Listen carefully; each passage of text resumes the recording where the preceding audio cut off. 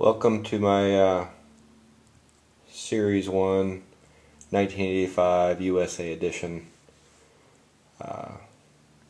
88 card variation set. This is glossy back, not matte back. If you look on eBay, you'll find all kinds of matte backs. Won't find too many glossy backs. In 1985, supposedly, Topps printed the first run of Garbage Pail Kids on matte backs, and then what they do? They ran out of matte or changed their cardstock to glossy, and printed some of them on glossy back. And then you'll find second series. Most of second series are glossy back. And then Topps once again switched it to matte back, and the second series messy Tessie backs are matte. Pretty sure you're already all familiar with that. But there's definitely less glossy cards in production. This set has all the variations. So as you see here, there's 4 of the Skeleton Lady, 2 Bony Jonies, 2 Thin Lens.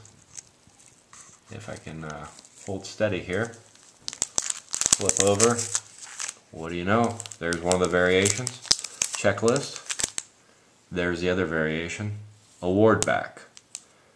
So when you see the first series listed with all variations, that's usually what people are referring to.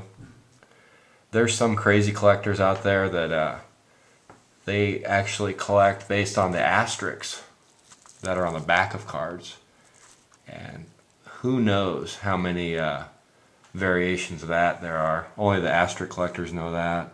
I've never really been into collecting the asterisks. I know I've been asked a few times, hey, how many asterisks are on the back of this one? Like, I know. You want me to go look? I'm not gonna look. Jeez.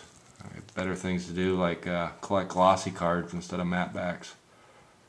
But anyway, the glossy cards, I've never been asked by people how many variations or how many stars are on the back of the glossy back. So I'm guessing that's not a popular collector's item, or there's just not really that many variations of the asterisks. I don't know. But anyway, this is these cards are all in 4 screw-down cases, and they are in graded card bags.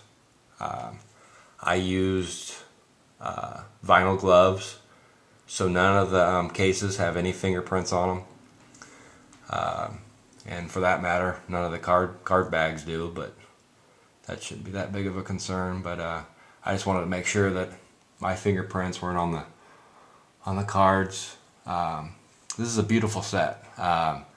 This is the best set that I've ever amassed. If you followed me at all on eBay, you know I sell quality cards. I mainly specialize in near mint plus, and minty mint. These I would grade beautiful. Is that even a grade? But if you're expecting gem mint, you need to look somewhere else, and good luck finding gem mint. Gem mint is grade 10, and if this set was grade 10, I would be sending it to PSA to get a grade of 10 on every card, and you'd see it on eBay for about $15,000. Maybe more, I don't know. A lot of these cards are worth grading. I just don't have the time nor the money, and I'm not a member of PSA. So for those that are members,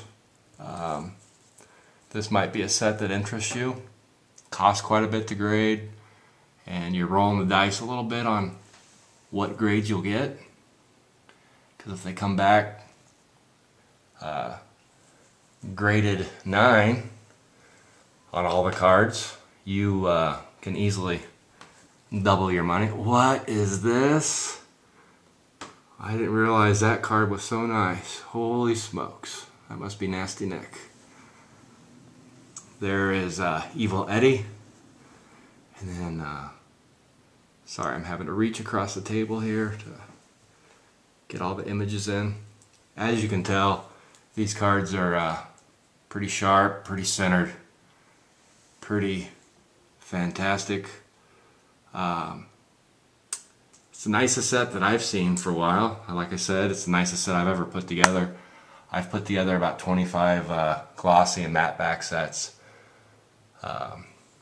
I've sold most of my top shelf stuff. I was kind of waiting to sell this until I got rid of most of the other stuff. Save the best for last, right?